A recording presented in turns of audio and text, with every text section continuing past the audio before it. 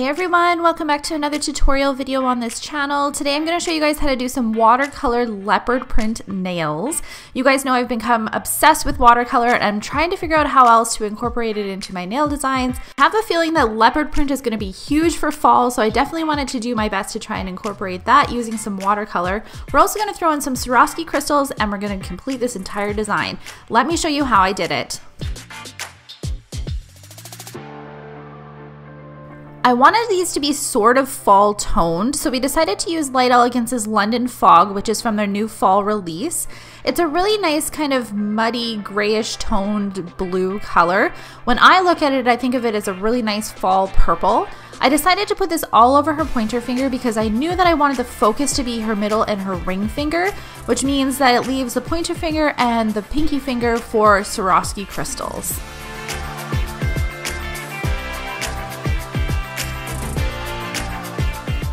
On the background of the feature nails, I decided to use Light Elegance's Relay Gray, which is a really light gray color. It's hands down one of my favorite colors they've ever come out with. And I like to make the background of feature nails a light color. Now, I didn't want to use something that was cream or something that was white, which is why I gravitated towards Relay Gray. It also tends to pull a lot of those gray tones that we're finding in London Fog, as well as the gray tones that we're going to pull from the blue that we're going to use as well, which I'll show you coming up. Now, this color is quite a bit runny, so I was finding that because of how I was applying it, I was getting a little bit into her sidewalls. So if that ever happens, I either take a super clean brush and kind of brush it out like this, or I use a dotting tool and I go around and clean it out that way. I try really hard not to get gel in my clients' cuticles, but sometimes if I'm applying too much product, if I've been a little bit heavy-handed like that, it does happen. So you just want to make sure that you do your best to clean everything out because gel attracts to gel. So if you get gel in the cuticles like this for color, guaranteed you're probably going to get some of the clear gel going in there too. So just make sure you're doing your best to clean it up and also try really hard not to get it in the cuticles to begin with.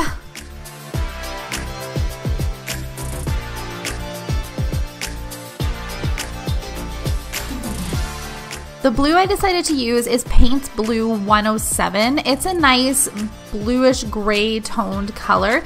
Now the fusion paints are not designed to be embedded. They are designed to go on top of a finished file nail because they cure to a tack-free finish.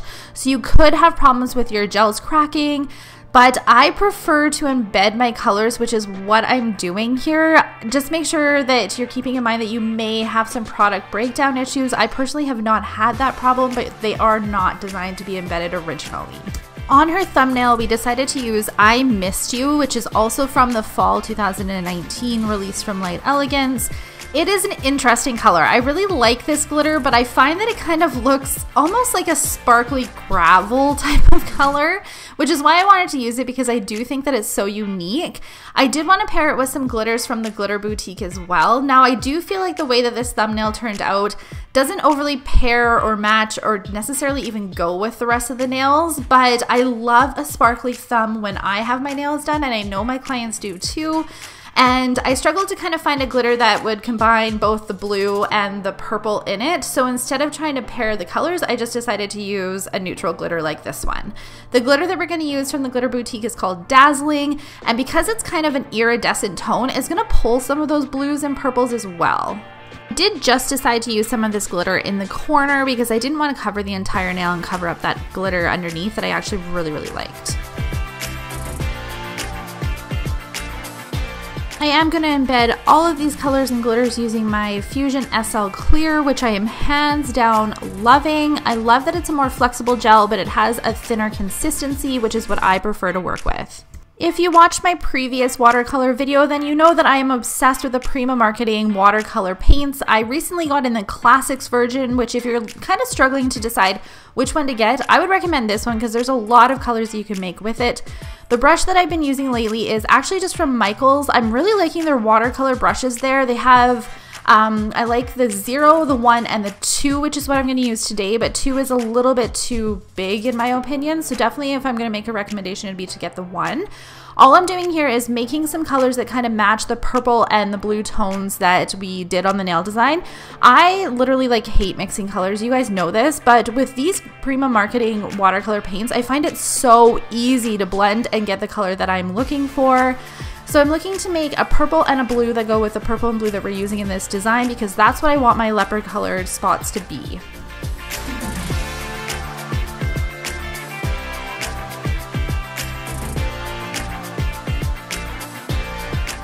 All I'm going to do is put random spots in random sizes and in random places all over her nails. These are going to be the centered for our leopard color design.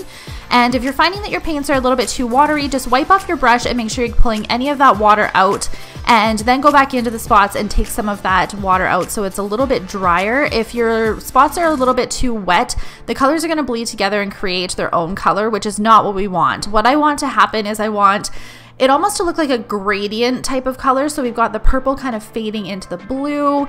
And in order to do that, you need to add some water back. But again, you don't want to make it too muddy. So I found that going back and forth between the two colors and adding more, taking more away, adding water, taking some water away, adding pigment, taking some pigment away is kind of going to get that effect that I am going for. On the second nail, I decided to start with the purple in first instead of the blue, and I actually really like how this one turned out a little bit better. So after I have the purple in where I want it, I'm going to go in with some of the blue, and I loved how it looked like it was a gradient and it was kind of fading, so I decided to head back to the other nail and try and achieve the same effect by adding a little bit more pigment to the nails. This is one of the things that I absolutely love about watercolor though, is you really can't make a mistake, because if you need more color, you just add more color. If you need less color, you just take some away by adding some water to your brush. It's super easy to get the design that you're going for with watercolor versus, in my opinion, gel paints and acrylic paints.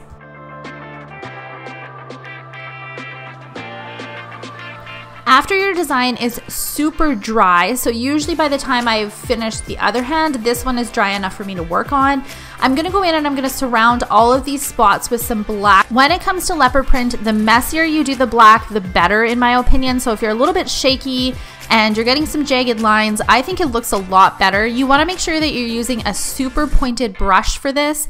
I will try to leave in the description box below where I found these brushes. They're not technically watercolor paint brushes, but they work really well because the head is super pointed on them. And when you're doing your black spots, you want to make sure that you're kind of lifting your brush up and just using the tip, because this will be able to help you surround. And another thing with leopard print, I find that doing just some plain black dots, some plain kind of C or O shapes, it really makes the leopard design look a lot better as well. So fill in any of the little gaps with just some little spots, and that will make your design look a little bit better than just kind of leaving it.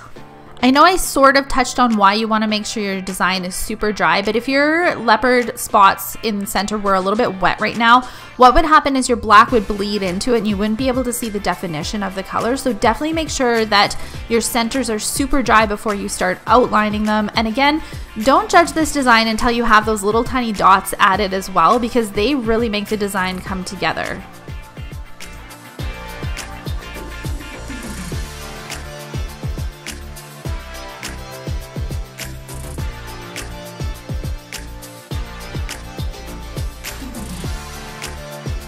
Just gonna say it one more time for everybody, but make sure that you're not stressing about your lines being perfect, because they will look a lot better if your lines are shaky and kind of all over the place. The only other element that I wanted to add to this design were some Swarovski crystals on top of the blue nail and on top of the purple nail, using opposite colors. So on the blue nail here, I'm going to use purple velvet. Now because it is a pinky nail, I didn't want to go as big as an SS20 in the middle, so we're using an SS16, and then we're going in with some SS9s as well as some SS5s to kind of frame it all in. Always try and leave in the description box below all of the products and tools that I'm using, so definitely be sure to check there if you have any questions about what I'm using for Swarovski crystals. On the pointer finger, I'm using a color called Denim Blue. This is kind of a color that matches the blues that I decided to use in this nail design. I'm going to do a similar pattern so that when she holds her hand up, it looks like it's kind of framed in the corners with the Swarovski crystals, but I can use a little bit bigger crystals on her pointer because it's a bigger nail. So the large crystal size is an SS20, the side ones are SS12s. We're going to go in with some 9s and then some 5s to kind of frame it all in. Our very last step is to just add top gloss to the entire design. I'm using some of the Glitter Bells tack-free top gloss today. Whenever I use top gloss around Swarovski crystals, I take a small brush and kind of go around them and try my very best not to get gel on top of the crystals because it will take away some of the shine. Now I do think that matte would have looked really good over top of the watercolor leopard, but we decided to go with shiny. If you guys do a design like this, make sure you tag me on Instagram because I would love to check it out, and especially if you try it with matte, because I would also like to see how it came together. You guys know how I feel about matte. I do love it for like pictures, but I also love a good shiny nail too, which is why we decided to go with shiny for this design. I do want to make sure to suggest to you guys that when you're top glossing over top of watercolor, you need to make sure it is 100% dry before you do, or else it'll just all bleed together. You also want to make sure that you are top glossing twice, so cure it and then do a second coat just to hold in any of that watercolor paint and avoid any sort of chipping.